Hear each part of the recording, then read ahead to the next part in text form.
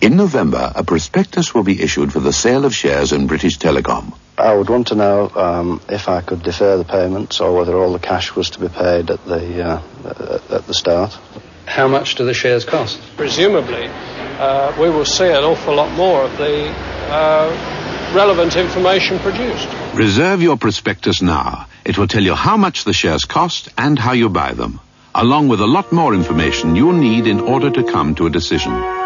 Ring 0272 272 272 and find out about sharing British Telecom's future.